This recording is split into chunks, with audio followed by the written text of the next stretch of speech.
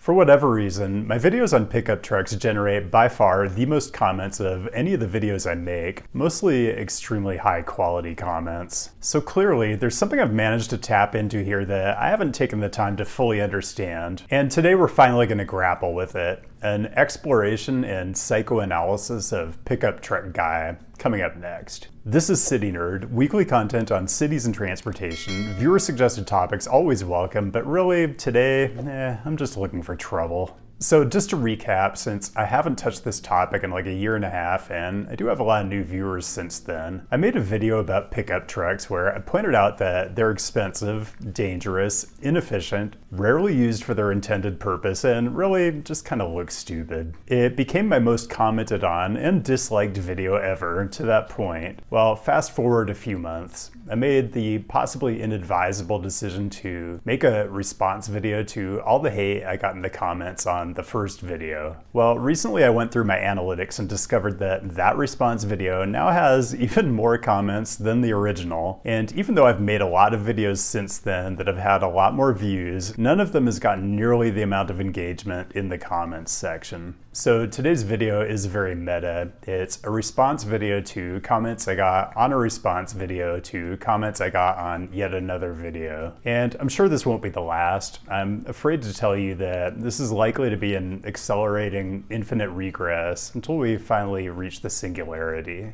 A quick note about how I handle comments. My current approach is, about 24 hours after I release a video, I read and respond to the 10 comments that appear at the top of the comment feed, which is usually the highest quality comments based on engagement, and they're almost always thoughtful or constructive or at least funny. The really stupid and lazy comments sink to the bottom of the feed like so much jetsam, but for this one, I read all 4,183 comments, which is a form of self-torture I can probably only submit myself to every couple of years or so without requiring expensive therapy. Although some of you guys' comments on this last one were genuinely entertaining. The F-350's pedals are spaced far apart to accommodate the owner's enormous clown shoes. I too enjoy extremely large vehicles with wide wheelbases, especially the articulated ones that carry up to 60 passengers. People love to take stuff in my videos very literally, and I did joke in the last one that I do support a pickup driver's right to own and operate a very stupid vehicle, just as I support their right to pile all their cash in the middle of the street and light it on fire. But I was quickly informed that the right to light your cash on fire doesn't actually exist, and furthermore, have I considered that the places where pickup truck drivers live often don't have sidewalks or paved roads where said incineration could possibly occur.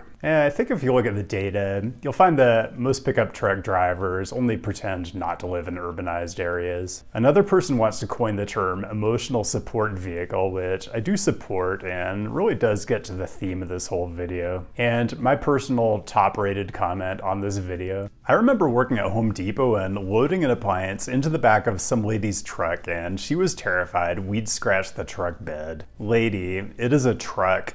Okay, in order for this video to make sense, I have to give a short previously on CityNerd recap, because I have a lot of new viewers who won't have seen either of the previous two videos yet, or for a lot of you, it's been a year or two. So a major theme of the more recent video was the weird uniformity of the comments I got from a certain type of pickup truck enthusiast. Like, the lack of creativity is kind of stunning and almost suspicious. And I'm sure I claimed not to know what the origin of the whole soy insult was, which apparently signaled to my viewers that it was their job to educate me. Honestly, YouTube should have a pop-up that warns you when you're making a comment that 100 other people have already made. I mean, I guess people are just trying to be helpful, but just a personal observation. I think there are certain types of knowledge that actually make you stupider. Like, knowing the genesis of the soy boy insult requires brain cells that could have been put to better use, meaning it literally displaces much more useful knowledge, like, I don't know, knowing who the first person to lead the NBA in both steals and assists was. Mostly, people wanted to refer me to an H Bomber Guy video essay on the topic. By the way, did you know that H Bomber Guy can be found on Nebula, the creator-owned streaming platform? And did you further know that you can get amazing deals on subscriptions using my custom links down in the description? And you can get all my videos ad-free, promo-free, and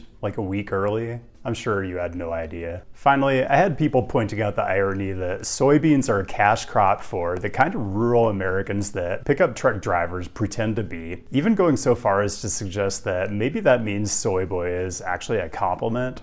I'm skeptical. And then the other category of comment I got the most bizarre variations on was the wife's boyfriend genre, the best of which was this one, which I won't even attempt to read because I absolutely can't get through it without breaking. I guess you were all entertained by my misery, and that's cool. Go ahead, have fun at my expense. Wives' boyfriends who hit the notification bell are cool, but the thing is, I feel like this particular brand of insult really goes to the heart of pickup truck guys' psychological profile. I mean, what kind of person is really that obsessed with the idea of their spouse getting out of bounds? In the last video, I joked about it being projection, and it's funny, but maybe it isn't actually a joke. I mean, you do have to wonder if there's some sort of systemic disorder these people are suffering from that makes them think it's a good idea to drop like 80,000 bucks on an unwieldy vehicle that just looks ridiculous. The emotional support vehicle jab sort of gets at it, but I do wonder if it goes deeper into things like repressed urges, to the point where a pickup truck is really a defense mechanism, not just literally in terms of how it might fare in a crash, but figuratively as well.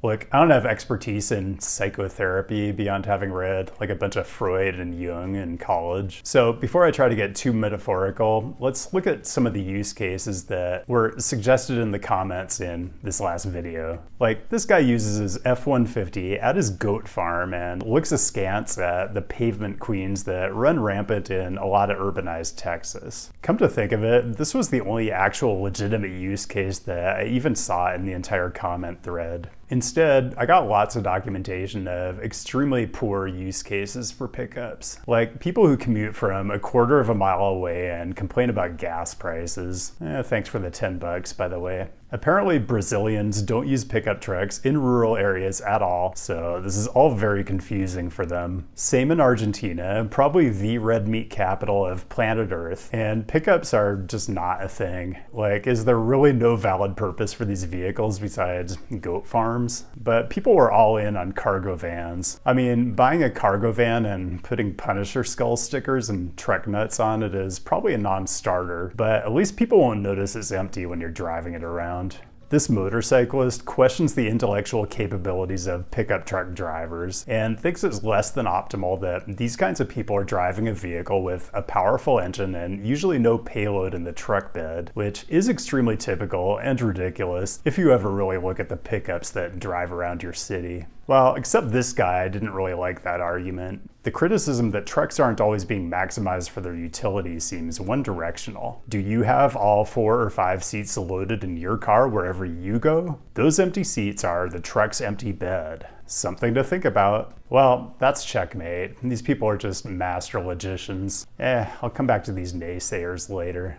I made the point in an earlier video that if you really needed a pickup truck on the rare occasion, instead of owning one that you drive around empty 99% of the time, looking like a complete idiot, you could just rent one for like an hour or two from U-Haul or Home Depot for like 30 bucks. No one really disagreed. This guy even did a break-even analysis that showed he'd have to rent a pickup thousands of times before buying one made any sense. I mean, the math here just isn't that difficult. The huge irony here is these are people who fashion themselves as free-thinking, no-nonsense, rugged individualists, but their consumption choices seem to be entirely driven by slick multi-million-dollar ad campaigns that link your choice of vehicle to your masculinity. I'll come back to advertising in a bit, but there were a lot of comments about the irony that people sitting high up in what basically amounts to an armored rolling fortress, thinking they're alphas, and people who are actually physically fit and risk life and limb on their bike in traffic are betas. Lots of people in the comments recounted kind of harrowing stories of reckless behavior by the people who drive these vehicles.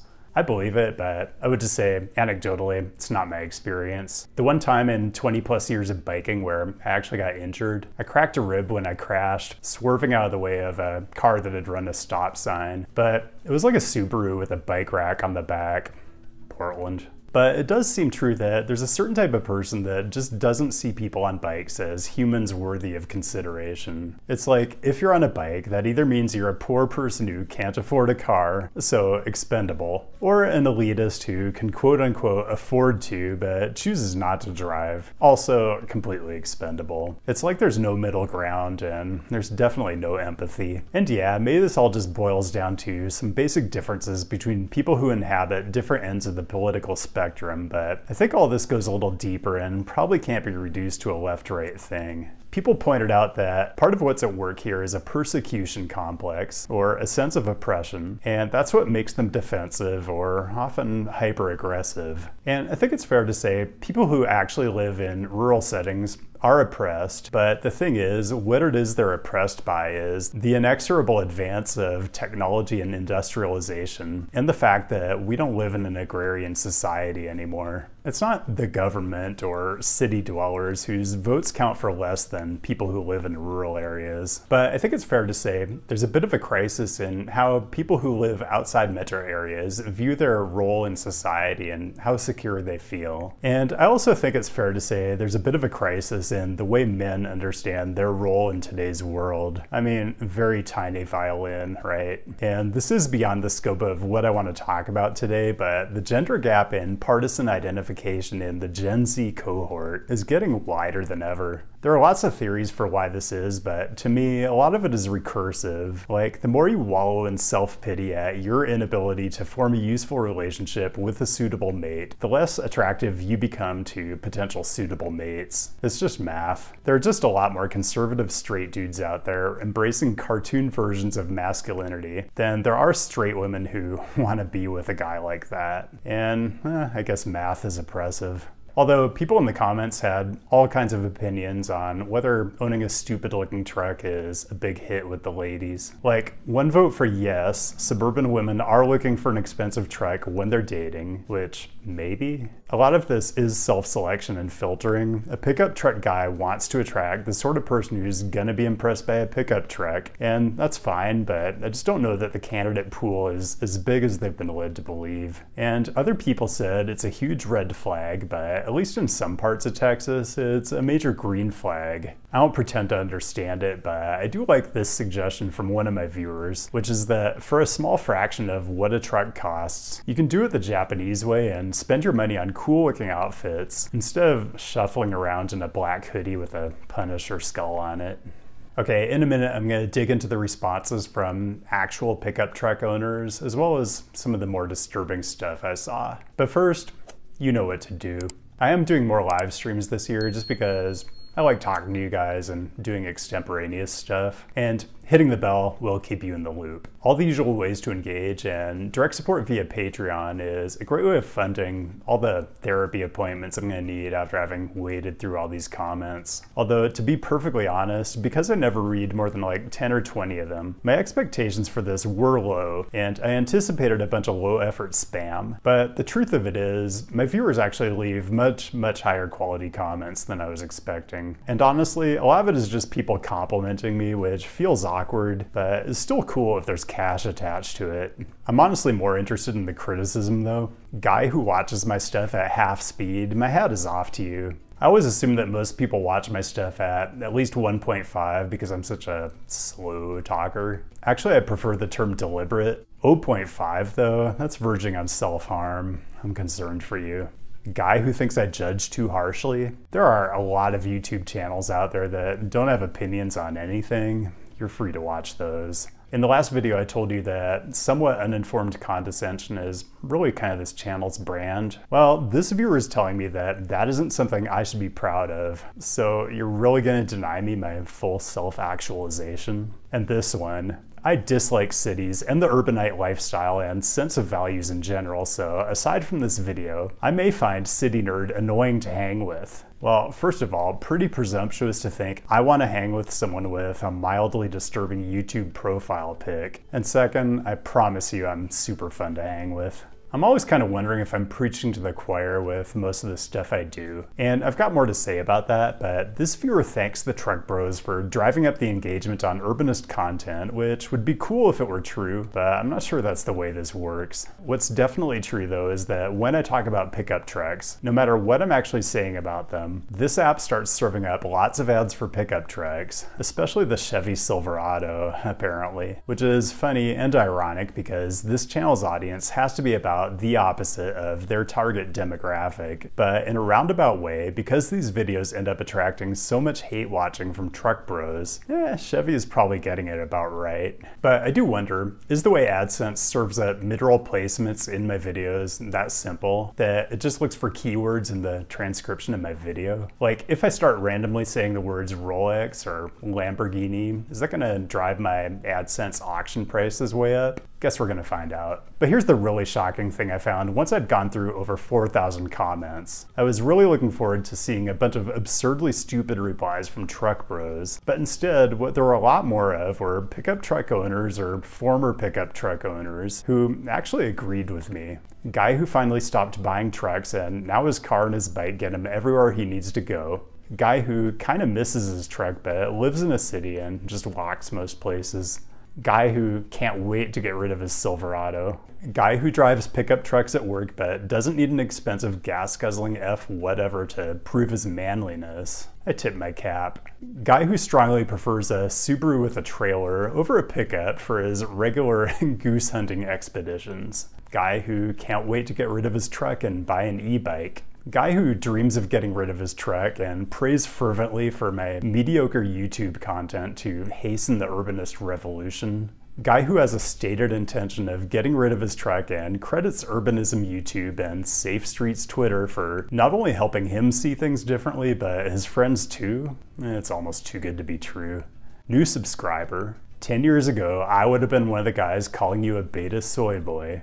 Guy who used to own a huge truck and all that happened was everybody wanted to use it to haul their own stuff. The downside of being the wife's boyfriend, I guess. Not everyone is completely redeemable though. I own a highly modified pickup truck that blows huge clouds of smoke, and I also agree with every point you made in your video.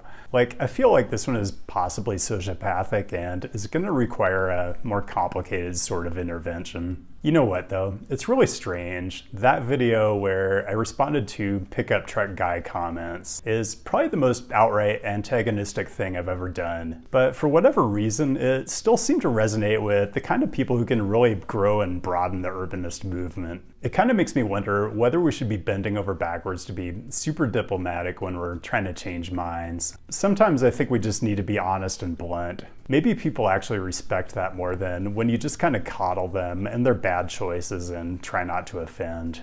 I don't want to sugarcoat this too much though, because not everyone's on board. Guy who quote-unquote upgraded to a Toyota Tacoma and is now living life to its fullest. Like, did a Toyota Tacoma commercial write this comment? A guy who has different politics from me and loves his pickup, but enjoys the video and says I give him things to think about. Honestly, I kind of love that. Guy who doesn't dispute that the vast majority of Americans live in urban environments, but challenges me to consider where my food comes from. I mean, enormous agribusinesses? Are there people who go grocery shopping at Walmart and think all their food is being grown and raised at small, independent, family-run farms? A guy who thinks more CO2 is good because it's plant food. I haven't heard this argument in decades, but maybe I'm living inside a bubble. This guy, I have a lifted truck and I'm friendly and approachable, LOL. I don't know, that LOL makes me nervous and I'm just not gonna accept self-reporting on this. Distrust but verify, I always say.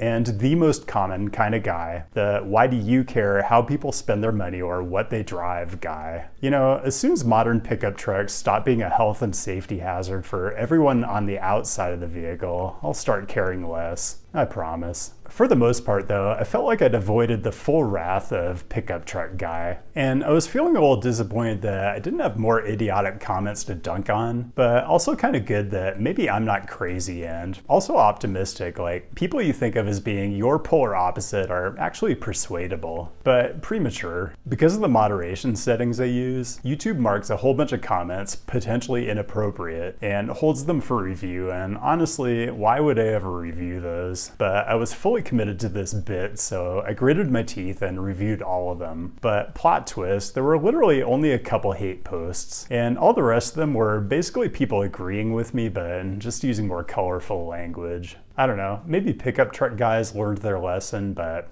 I'd hate to jinx it. The thing I kept thinking about is the fact that the type of people who drive these kinds of vehicles tend to be people who don't necessarily care what happens to anyone outside their rolling fortress, and either don't believe in the concept of human-caused climate change, or don't care because they don't think it's going to affect them personally. And if this was limited to a subset of wackos in the US, that would be one thing. But several people pointed out that truck brain is infecting other countries too. In Asia, for example, proliferating in countries where the streets are much narrower, like Chile. European countries where people are complaining about parking stalls being too small, an onslaught of yank tanks rolling on Sydney and Melbourne. As an American, I kind of want to apologize to the rest of the world, even the country that gave us Rupert Murdoch, because like it or not, the US is massively influential in all this stuff globally, which means that it's just that much more important that those of us stateside work to move our land use and transportation in the right direction in our own backyards. And that's all I've got. Thanks for joining, and thanks as always to the patrons for allowing me to transform the reading of thousands of YouTube comments into a full-time vocation. Keep the great topic suggestions coming and the thoughtful comments. I'll be back with a new episode next week, and I'll see you then.